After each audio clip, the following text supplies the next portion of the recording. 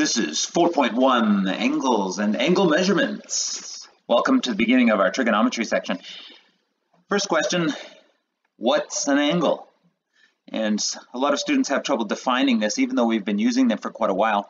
But I think it has to do with how other people define them. So let's look at a definition. The first one that comes up from the internet is this from Oxford. And pretty famous dictionary, I would say, but look at their definition for angle.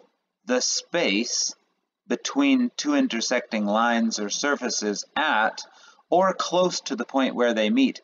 Now, what do they mean by space? And what does at or close to it have anything to do with it? So I think angles are typically defined very poorly, and that's what brings about some confusion. So angles are really, I want you to think about angles as a measurement of rotation. So from a vertex, you're facing one direction. How far do you need to rotate to get to another point or another line? Why does a circle have 360 degrees? Well, there's lots of reasons. Don't believe any of them. There's no good evidence about why a circle has 360 degrees. It's a convenient number, no doubt, but who made it up? We don't know. But someone did.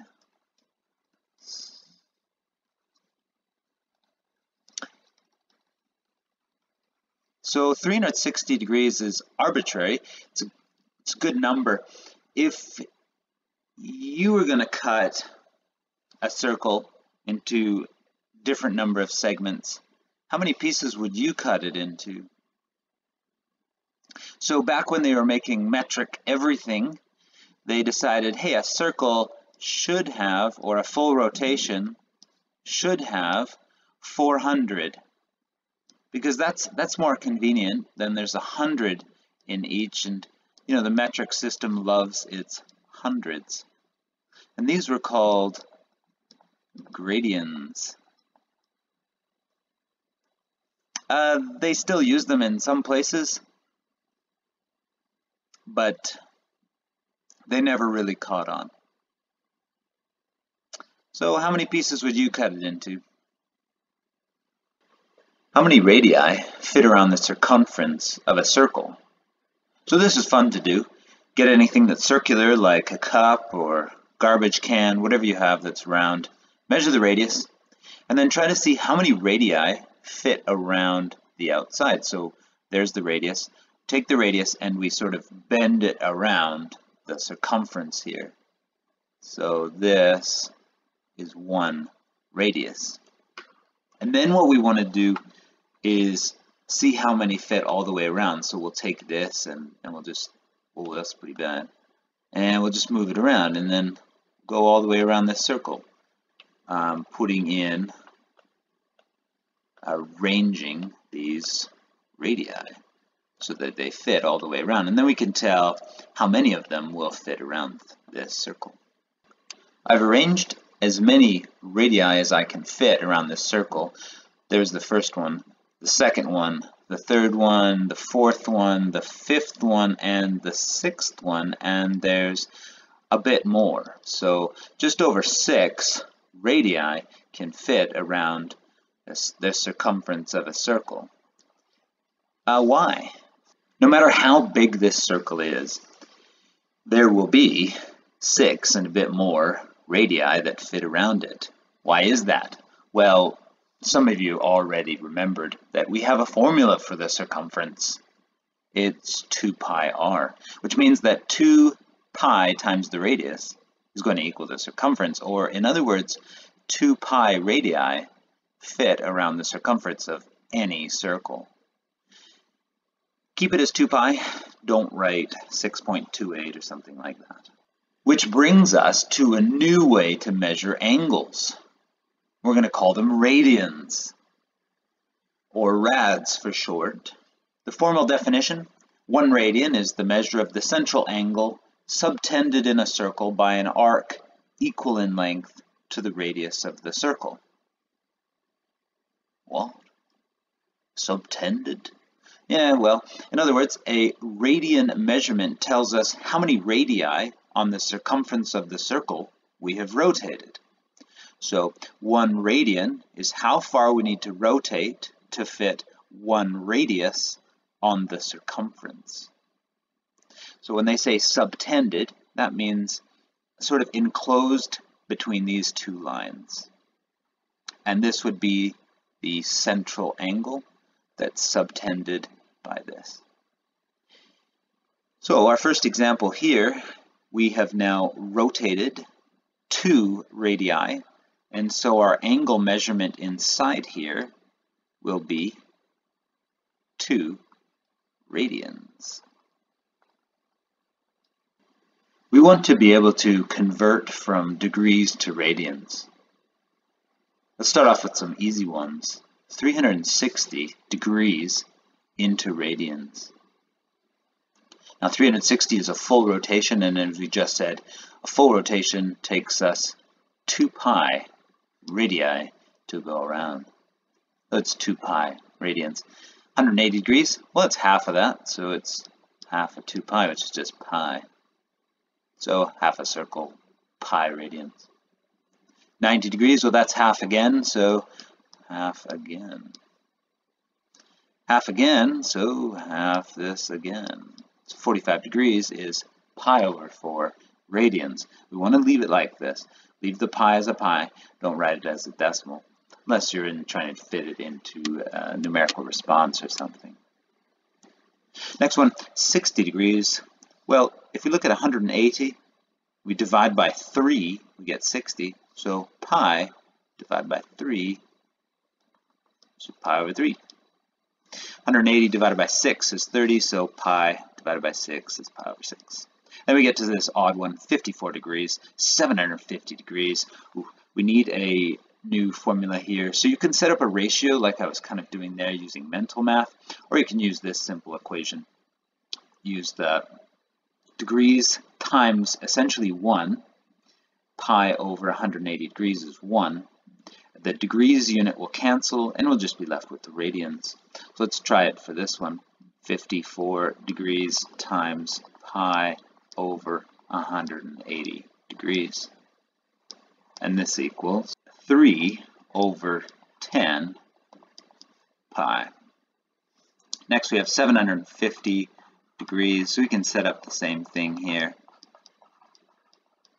And we're going to get 25 pi over 6. And improper fractions are great. Let's leave it like that.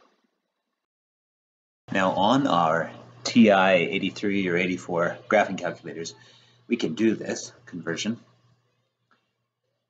When we go to the mode and we put ourselves on radian mode, then all our answers will be in radians. So when we type in 30 degrees and we use second angle to get the degree symbol, now when we type in 30 degrees, it will give our answer as radians. That's 0.5235. Now that's a decimal. We may not want a decimal, but I can assume that there's a pi in there. So I'm going to divide out the pi. And then also, I'm going to make my answer a fraction. So it's 1/6. And so my radian measurement is pi divided by 6. We want to convert the other way, radians to degrees. And we're just going to do the opposite thing. 2 pi, and we're going to multiply by 1, or a ratio 180 degrees over pi. This time pi is in the bottom because we want to divide it away. We want to cancel out the radian units, and we want to get or keep the degree units. So pi's cancel. 180 divided by 3 is 60, times 2 is 120 degrees. Pi over 12, same deal. 180 degrees over pi. Pi's cancel. 180 divided by 12, 15 degrees. 1. Well, 1 is just 180 divided by pi, and that is equal to, well, 180 divided by pi.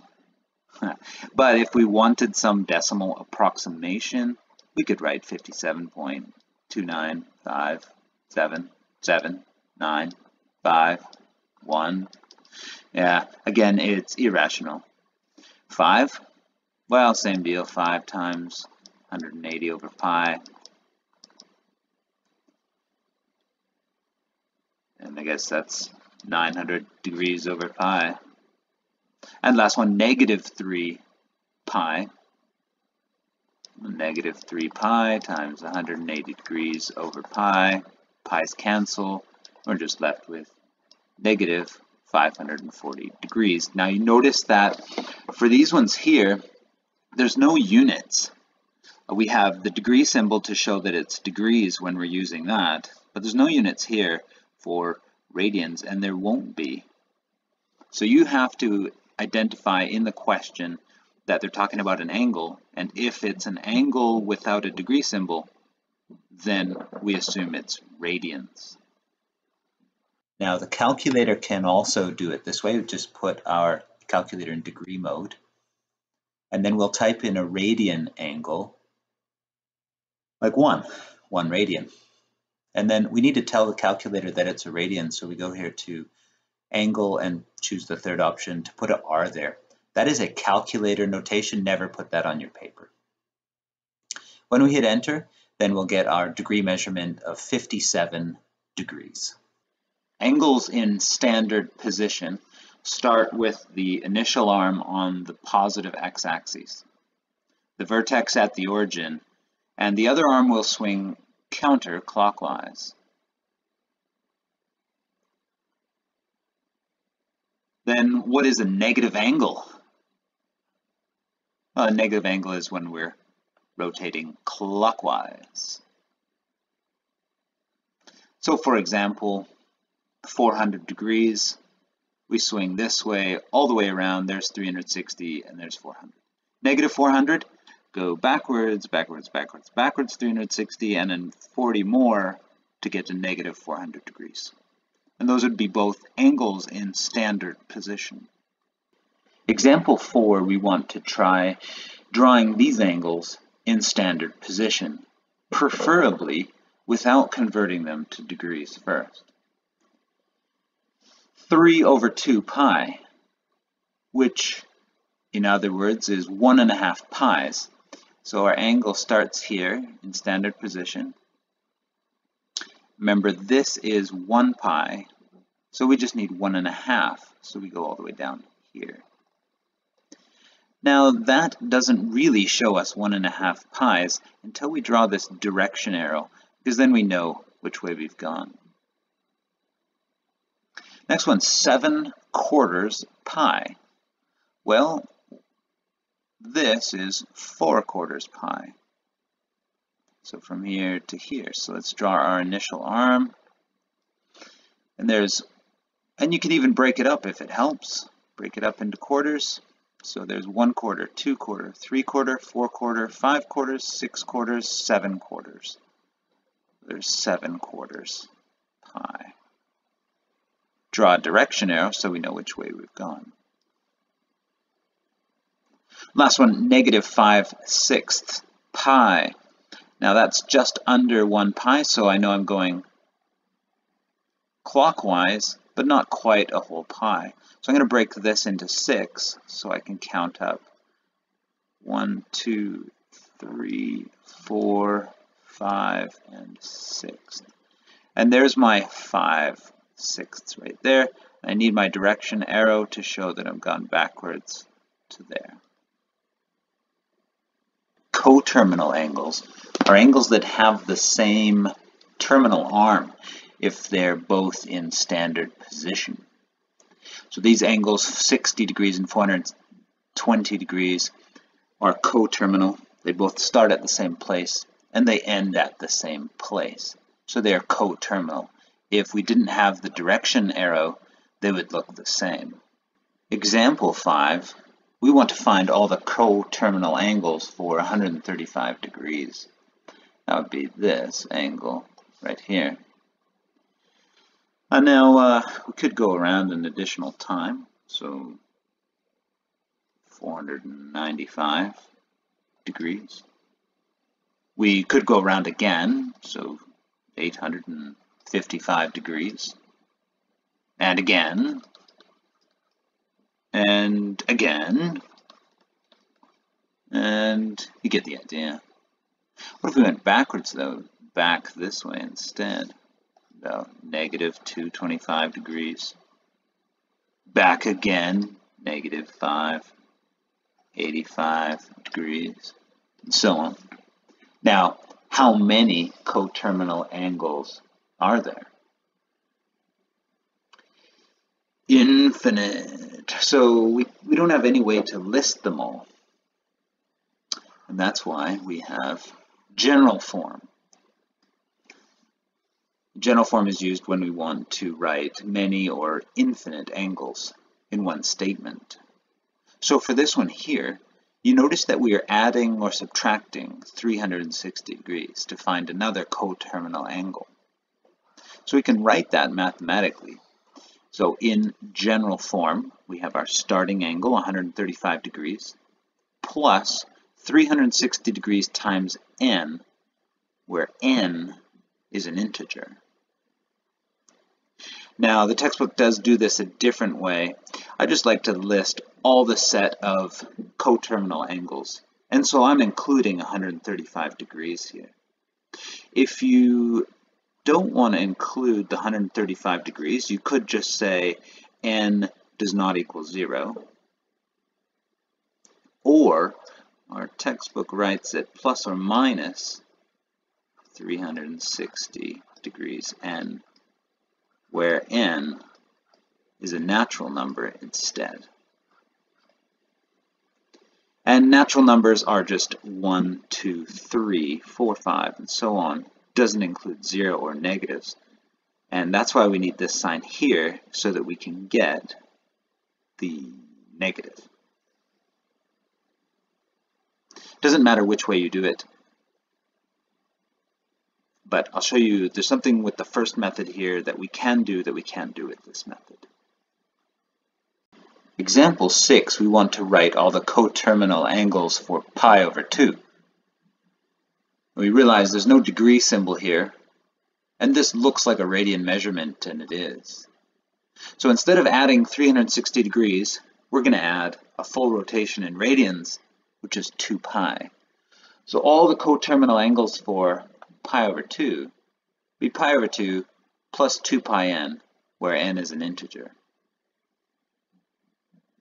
Example 7, write all the coterminal angles for 57 degrees, but now we're going to have a domain restriction. So we don't want any less than negative 720 degrees. We don't want any that are greater than 720 degrees, or equal to.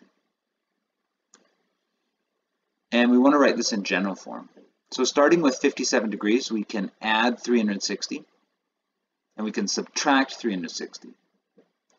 I made a table to show how I figured out the solutions. So here's our 57 degrees. We can add 360 and get 417. And that fits in our domain restriction. We can add 360 again, we get 777. We need to stop because this exceeds the upper bound. From 57 minus 360 degrees, we get negative 303 degrees. That'll work. Minus 360 degrees again, negative 663 degrees. That will work. Minus 360 degrees again, and then we get negative 1023 degrees, and that is beyond our lower bound, so we need to stop here. So this one was n equals 0. This is n equals 1, and we need to stop. So our highest n value would be 1 when we write it like this. So 57 degrees plus 360 degrees n times. We could do that once.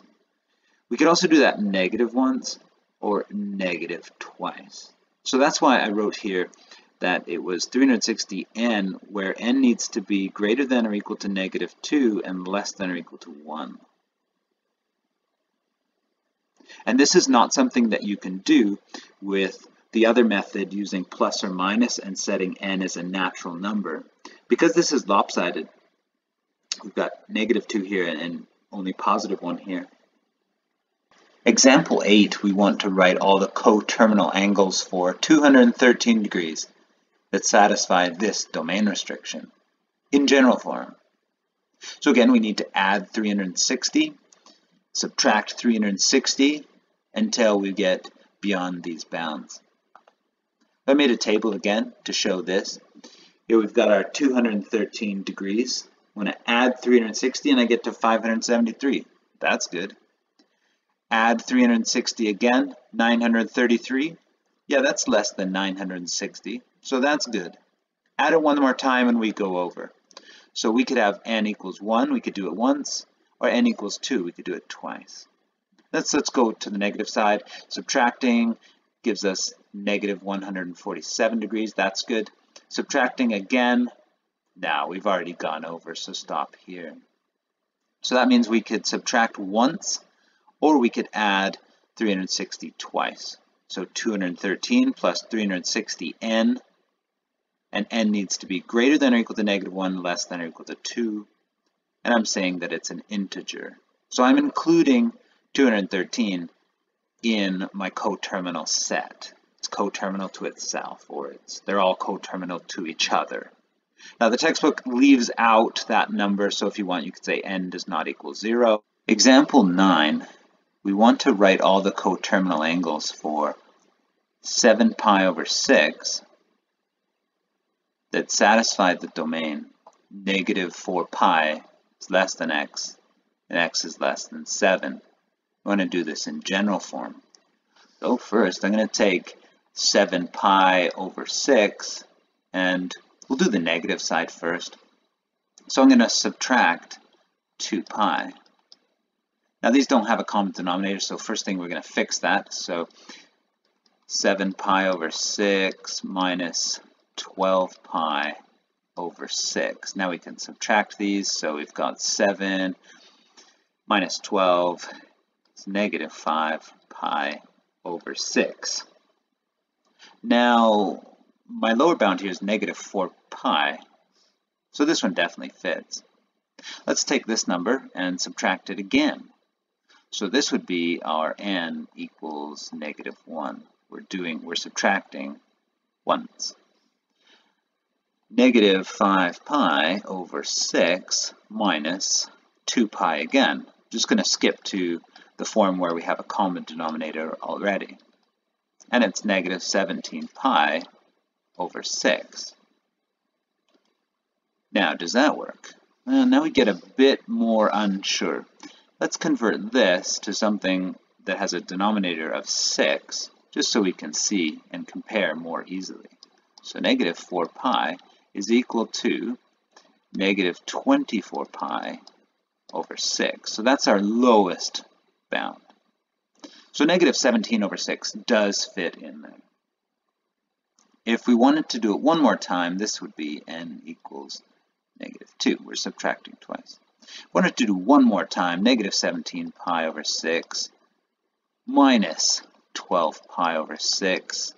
That's going to equal -29 pi over 6. And that is too low. We've gone below our lowest bound here. And so this one will not work. We don't want to go any lower.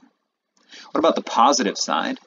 The positive side would be 7 pi over 6 plus 2 pi.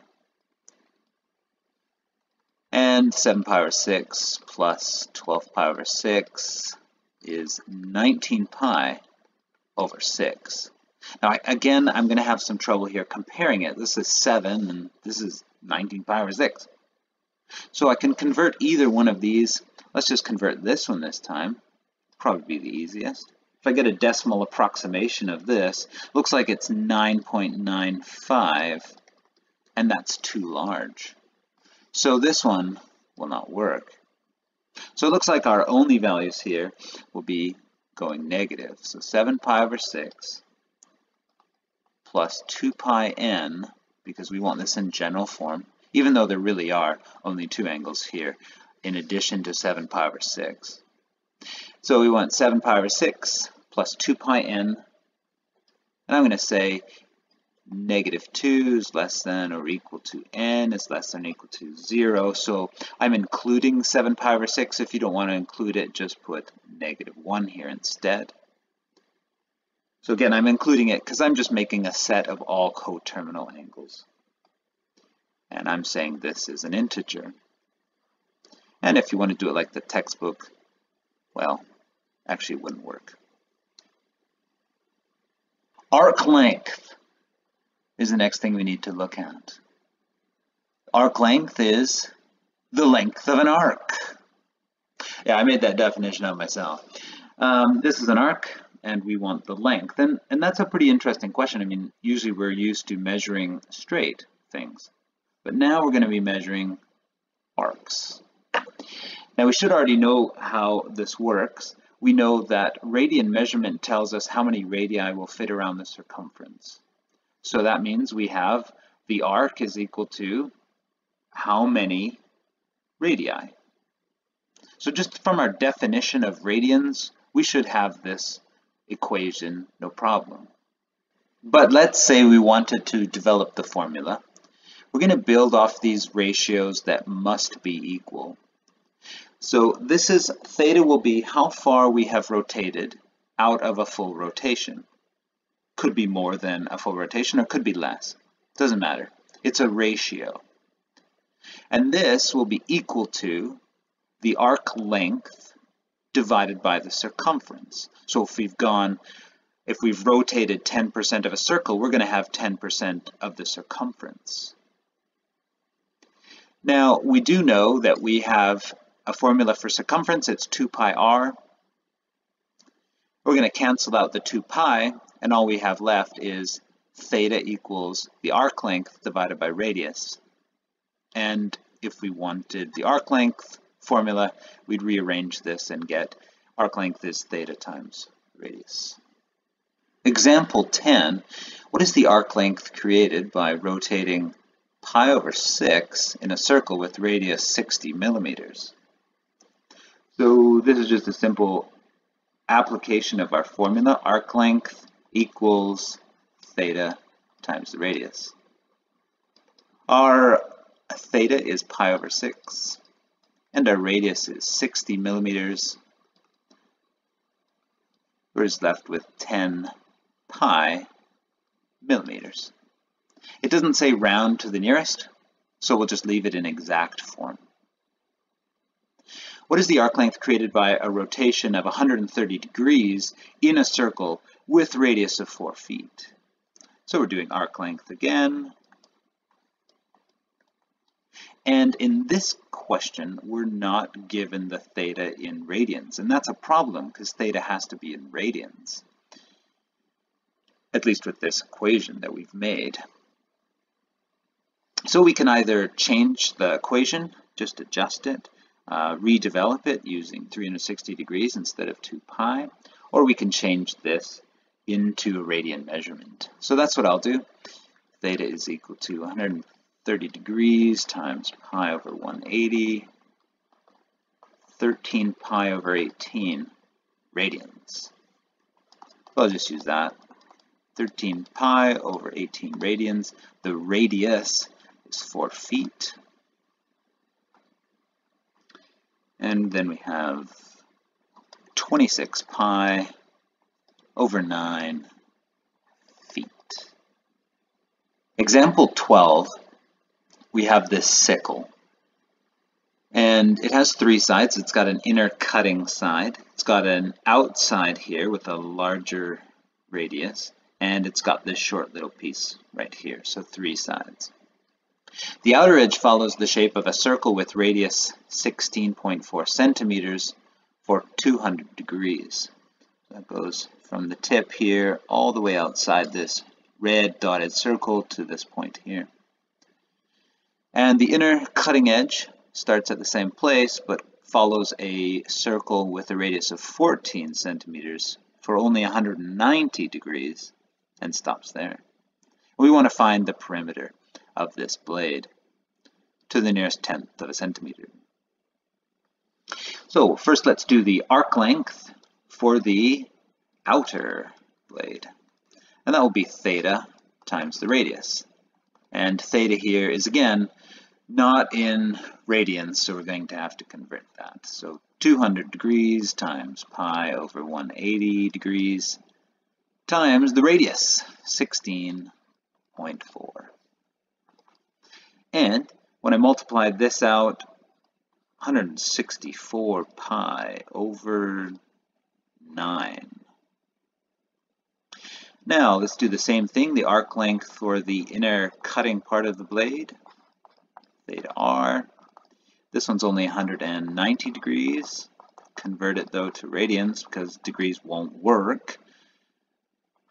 Times 14, won't work in our equation here, times 14 centimeters, and when I multiply that out, I get 133 pi over 9. Now I've got the third side is given to us, so now I've got the three sides, so I can calculate the perimeter. So perimeter is equal to 164 pi over 9 plus 133 pi over 9 plus 2, which amazingly enough is just 33 pi plus 2, or that is, as a decimal, 105.7 centimeters. This was part of Trigonometry 1, understanding angles and standard position expressed in degrees and radians. There's some homework. Have some fun. See if you know what you're doing.